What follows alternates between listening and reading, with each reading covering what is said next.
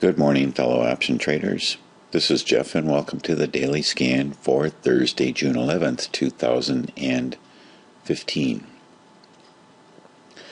Alright, I didn't look at the petroleum status report. I don't know how meaningful it is. It's dipping over. I don't know, good, bad. I really don't know. But Treasury budget, as expected, a deficit in May, but typical, at least over the last 4 years, and not as bad as previous years for the month of May. And you can read up more about that if you like, but I just thought we'd take a peek at that. For today, we have the Thursday jobless claims, retail sales, import and export prices, and business inventories. Anything more down here? No, nothing more. So that should do it for today. Sort of a heavy day, but we'll see what that means. It may not mean anything to the march of the market back into the positive territory here. Over in Asia, mostly bullish. Yeah, that's good. And in Europe, bullish across the board. All right. How's it going over here? Well, let's see. We're looking flat here for our open. Gold took a dip overnight. Oil's at 60.86. That's like the midpoint over the last month or so. It's been a couple dollars below and a couple dollars above. It's been actually pretty stable. The dollar's at 95.48. And not much changed, actually, and not much changed against the euro either. Let's see how we're doing. I mean, because of the market yesterday, insurance policies went negative, but our directional or semi-directional trades, anyway, the verticals, the credit spreads, are doing nicely. Credit spreads / iron condors doing pretty nice, actually. Let's take a look at the big chart. And here it is. I'm going to spread this thing out a little bit here. Since I do call it a big chart, let's make it as big as possible. Okay, now I have this July 2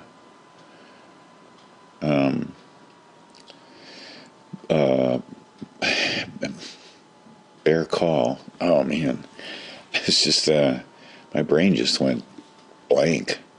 Bear call here that I may want to Condorize today based on just the action for this week.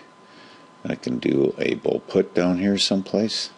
Let's take a look to see where that might be on SPX. Yeah, looking at SPXPM, we might just put an order in to get out of that today. So that's July 1. Is that what I said?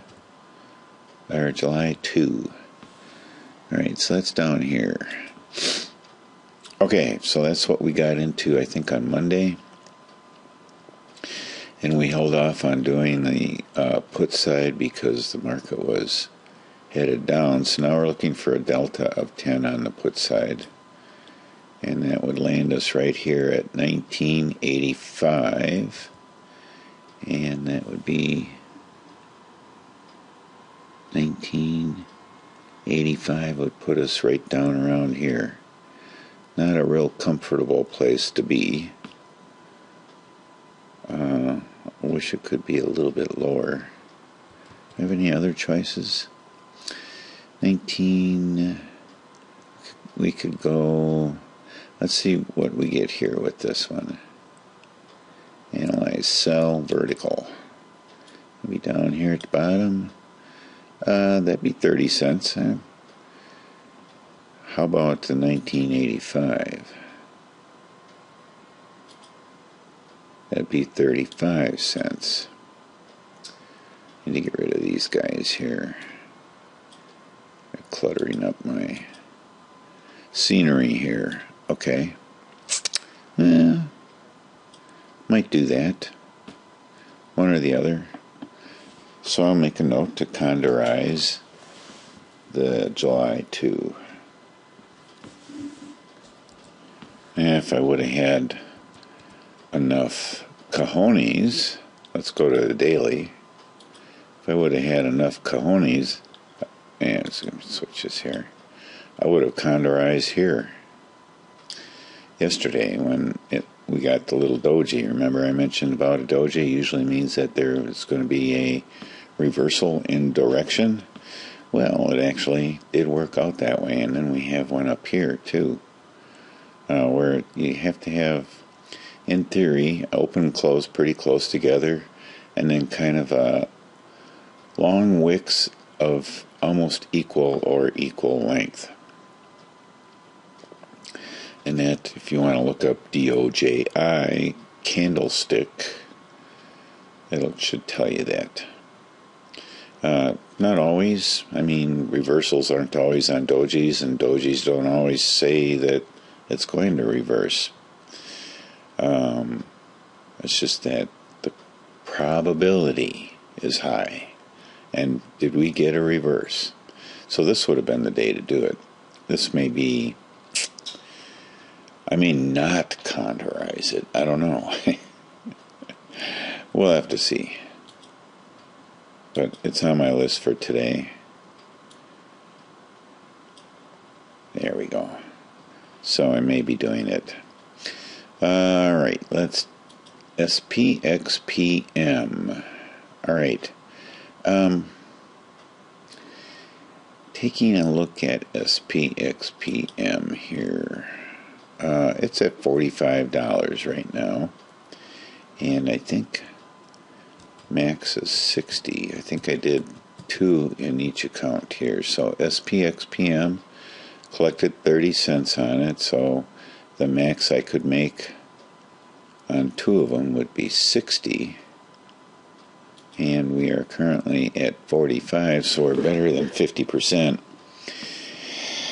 And if I was to put, let's say, a PM on here, and if I wanted to close a pair of these, let's see, I don't like that particular view. Let's go over here, and I'll click on one and shift click on the other, and then right click, and so it would be 10 cents. So if I put an order in for a nickel, that would give me another $5 on each one, which would bring me up to $50.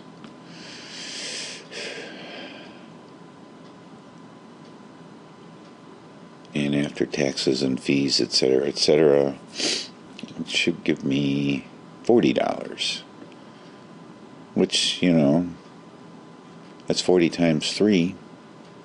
It's $120 across 3 accounts with 2 in each. So I may just do that. Here's how I would do that. I would say create duplicate order, and then I want to drop this down to a nickel. I make it good till cancel, and I'll say confirm and send a single account. I'll do that one first. If you look to see here on multiple accounts, you can see that we have positions in each of them, but I don't want to put this order in as a multiple order, just because if you need to change them or whatever, it can get pretty ugly. So I'll just leave it as a single order, and that would be 2 of them. Buy 2. Yep. Okay, so that's good till cancel, and there we have the order in for that particular account, and we can just go through the whole process again for the other 2 accounts, which I'm not going to do right now.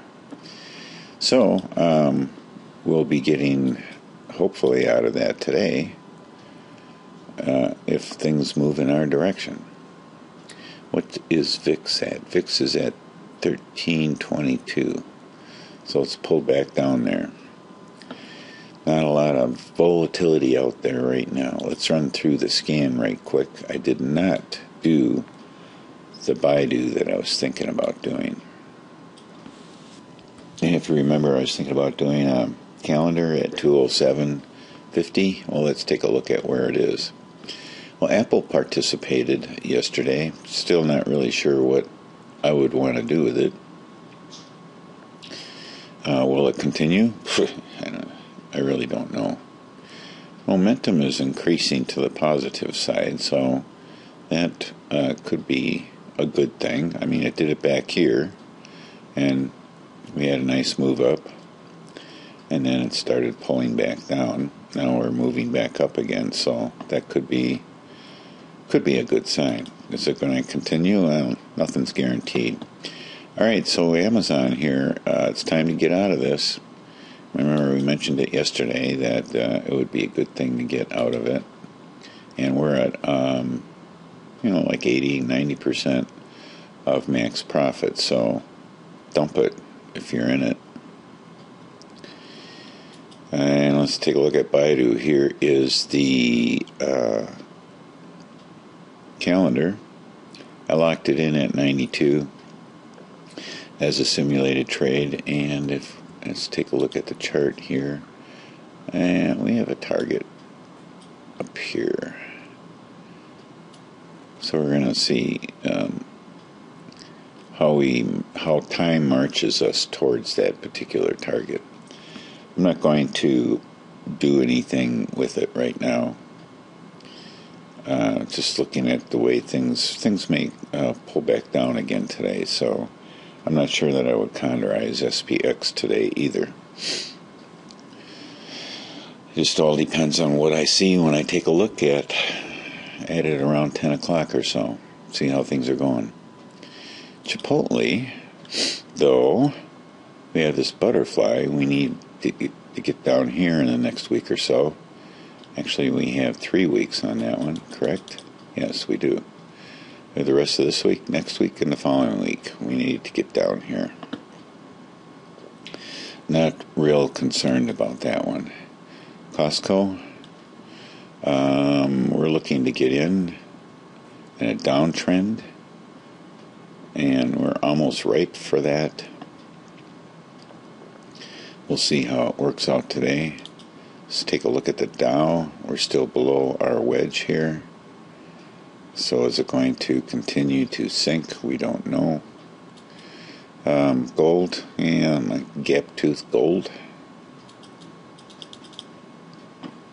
I don't know what to say about that. We have that covered call where the long call is going to, or the short call is going to expire in July. Google, I'm not sure what to do with that one. This is very highly unusual for Google. LinkedIn, still hanging in there, keeping its head above water. So we may be in for a weekly trend reversal on that one too. So when I got a strong downward weekly trend and a pretty strong upward daily trend, I don't know what to do. I like to see them both the same anyway. Alright, NDX is still maintaining itself in this channel on the weekly.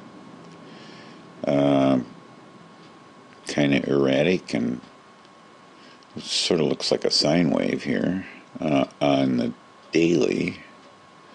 So we can capture some of these shorter term things. I don't know. Haven't had a lot of luck with RUT or Netflix. RUT or NDX on the cash index front. Alright, Netflix looks like it's moving. Where might it end up? Would you want to do a calendar, maybe? A call calendar on Netflix? Up here someplace for this week? Maybe. I don't know. I'm not going to, I might look at it later today, see if any ideas or any prospects pop into my head. Priceline, do we have simulated trade on that? Yes, we do. We have a simulated butterfly on Priceline, and it's locked in here. So we're watching it. Not doing so hot though. It doesn't have a lot of time to get back down here. Take a look at the Russell. Pretty flat. Russell's pretty flat. Doesn't mean that I'd want to do anything with it, but we might be headed to a new high here. Quite possibly. It's not all that far away. Here it is right here, and if we see where the line is over in the chart here, it's right about there. Yeah. We may hit that soon. SPX, we already looked at that, and Tesla is back down in its former range here. So a little pop and then back down again. Even on a good market day like yesterday, we had a red candle and a gap down. Makes you kind of wonder what's going on with Tesla. Just really, I'm okay watching it. I'm not really okay trading it at this time. All right. That's all I can really think of for today. The only thing I'm really serious about is condorizing SPX, and then maybe looking at maybe some calendars and butterflies. Calendars to the upside, butterflies to the downside. It's just not enough IV out there to do the credit spreads so much. You know, I'll hang with them on SPX, but I don't see a lot of juice in credit spreads right now, just because of this low IV. So that's it for today. Tomorrow's Friday, be the end of the week. I have no expirations for this coming Friday, so I don't have to worry about anything. I just sit back, relax, and think, rather than chew my nails and get all nervous and freaked out about big moves. So you shouldn't have to worry about that. Well, that's it for today. Thank you very much for watching. Have a great day and happy trading.